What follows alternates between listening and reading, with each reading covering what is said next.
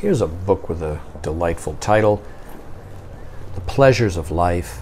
It's a 19th century leather-bound book with marbled covers, and the top edge is gilt, and the end papers, like so, are marbled. And there is this frontis portrait with a tissue guard here. These are The Pleasures of Life complete, leaving nothing out. 1892, Sir John Lubbock. And we see chapters on happiness, the happiness of duty, the choice of books, the blessings of friends, education, science, ambition, wealth, love, art, poetry, music, so on, the destinies of man. And here we see that it's very clean and tight internally. There's this nice little purple original bookmark ribbon so you can mark where you left off.